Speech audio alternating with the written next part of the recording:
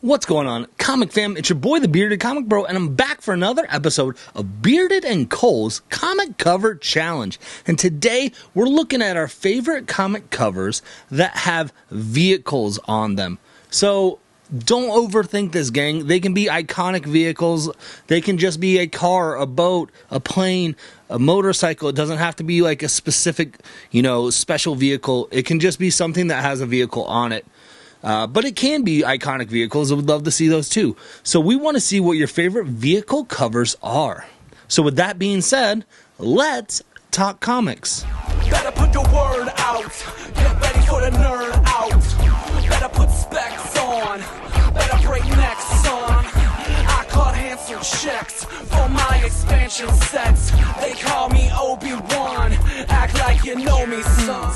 Up first, we have one of the oldest comic books in my collection. This is a Dick Tracy comic. It is from a Popped Wheat cereal giveaway from 1947. And I couldn't find much about the artist on the cover.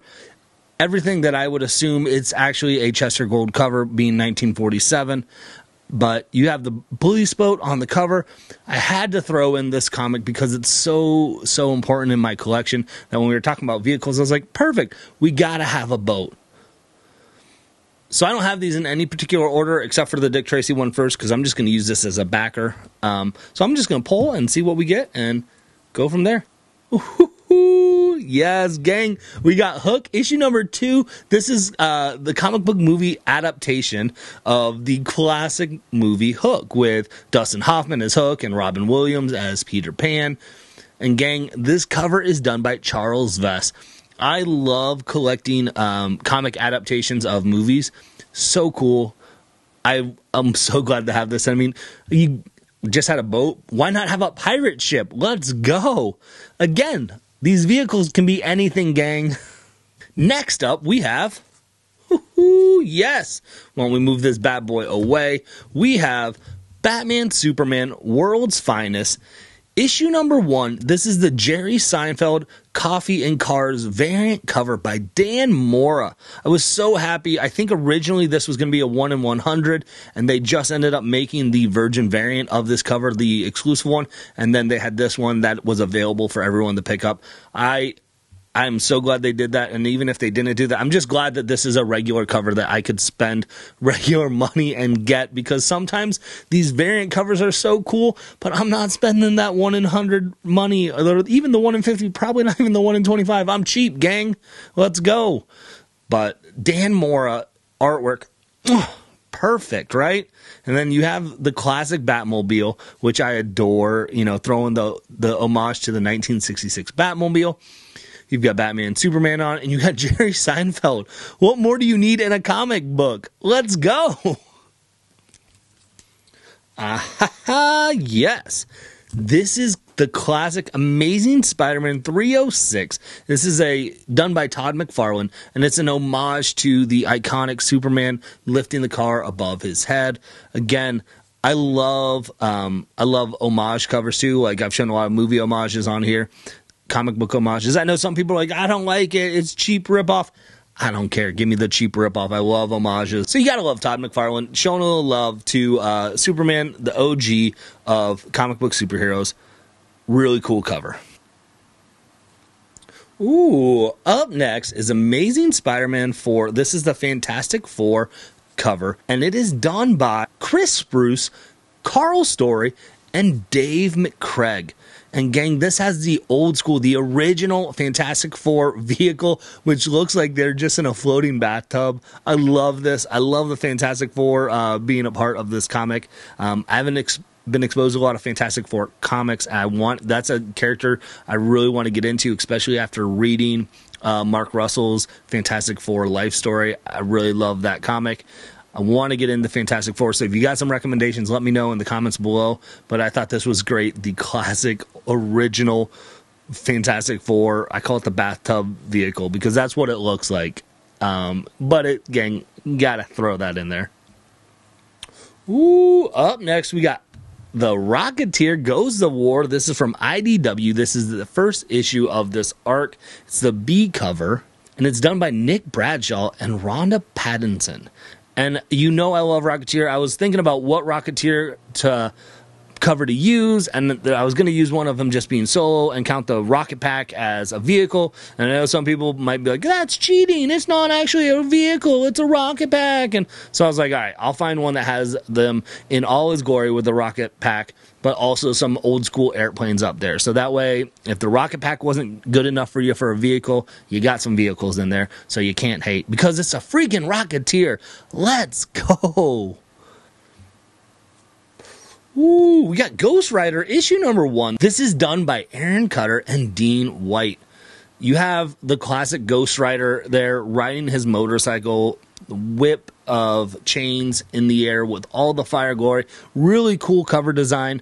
I've always enjoyed looking at Ghost Rider comics, the covers. I always think they're cool. Again, not a character I'm super familiar with, so I want to get into that as well, as I'm dipping my toe into a little bit more of the Marvel universe, because I'm a very strong DC guy, so I gotta get exposed to some more. So Ghost Rider, though, I love this cover. I think it's super dope.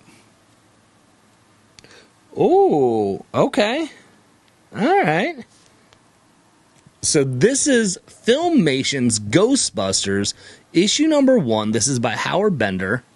And I love this series. There was a cartoon series off of this when I was a kid.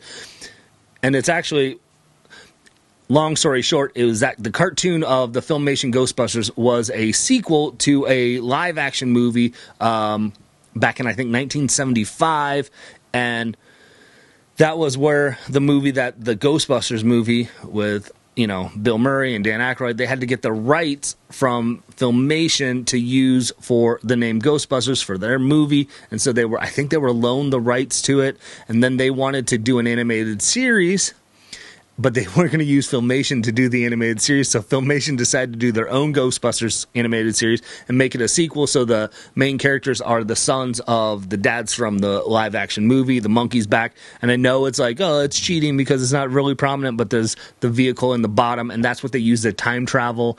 They're Ghostbusters who used to time travel, and they have a talking monkey who is a part of their team. Like, gang, I remember watching this show as a kid and loving it, and what's really funny is a month later, the other Ghostbusters series that's based off of the movie came out, and that's why it's called The Real Ghostbusters, because they wanted to basically, and people got so confused of like, oh, the Ghostbusters, and it's The Real Ghostbusters, and which one came first, and who has the rights, and it's crazy, it's chaotic. I love it. I love this series. I love the other series too, but I love having this comic in my collection. So that's probably more knowledge than you needed to know about Ghostbusters, the Filmation side, but there you go. Now you know. Ooh, up next, we've got Blue Beetle, issue number 1. You gotta see the Blue Beetle bug. And this is created by Paris Collins and Bruce Patterson. And Blue Beetle is a character that I'm getting into more as well, because last summer I fell in love with Booster Gold, and so now I want to get into the Justice League International, I think, where Booster Gold and Blue Beetle start to have their friendship. Really cool. So I had to add the Blue Beetle bug in here. It's super cool to see that. It's a unique vehicle. I thought it'd really pop and look good in this video of vehicles. And last but not least, we've got Chariot, issue number 1. This is done by Jed Deckel, I believe is how it's pronounced. I love AWA. I love what they're doing. This was created by Brian Edward Hill, and this Chariot is actually optioned for a movie rights and stuff like this, so I'm really excited to see kind of where they go with this and if it actually gets made, because how often do we get like, oh, this movie's optioned? Okay, cool. And we never see it come to fruition, so I hope this does. Chariot is a really cool book from AWA. If you haven't read it, check it out. I mean, look at the colors on here. It's so freaking vibrant and awesome, and it's like, it's a little nod to the 80s, but super cool cover. But that's it, gang. That is my top 10 favorite vehicle covers for the Bearded and Cole's Comic Cover Challenge.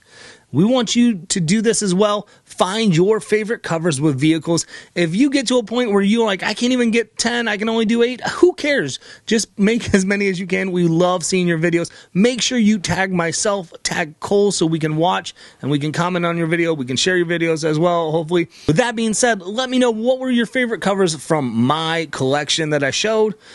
And I can't wait to see yours, so make a video, tag us. And with that being said, hopefully you can find some time to curl up, grab a book, and nerd out. Peace.